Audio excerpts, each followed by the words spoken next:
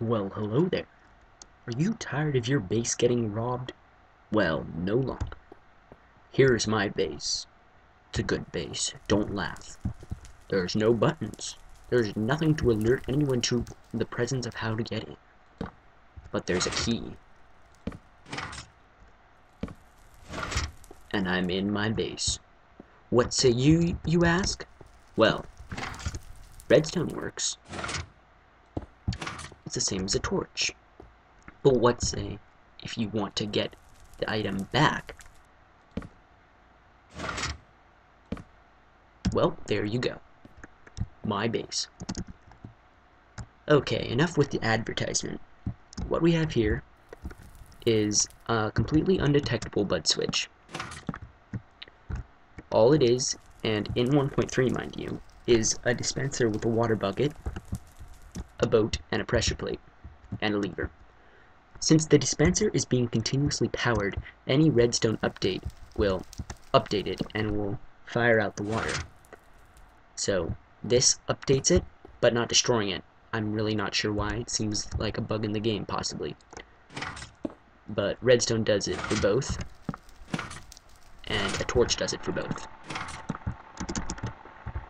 All that is happening is the dispenser is firing water and lifting the boat off the pressure plate. My previous version of this was a lot larger and more annoying due to the sound the pistons made. And it wasn't a T flip-flop. It just fired out a 2-tick pulse, which has its uses, I guess, if you want that as a use for some reason. Okay, now I'm going to show you how to build one of these. So we're going to need a boat, a pressure pad, a dispenser, a bucket of water, and let's use... no, let's not use sandstone. Let's use wood planks.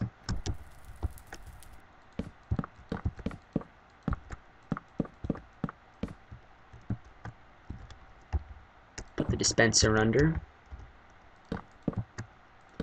Put blocks like this. Block here. Here. Pressure pad here.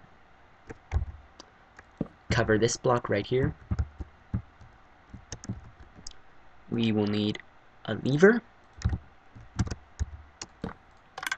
although a redstone torch would work as well, but a lever is more resource efficient.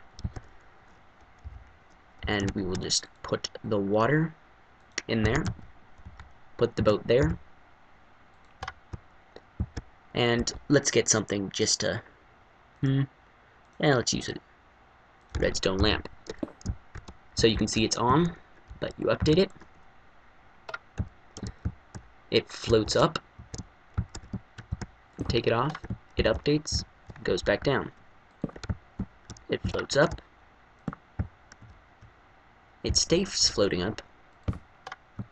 And it goes back down. Like I said, this is, or like I hope I said, this is designed by Nativisions, this T flip-flop. You should go check it out. I'll provide the link in the description. But I believe I discovered the use for undetectable BUD switch in this manner. And that's it. Hope you enjoyed this little tutorial, and thanks for watching.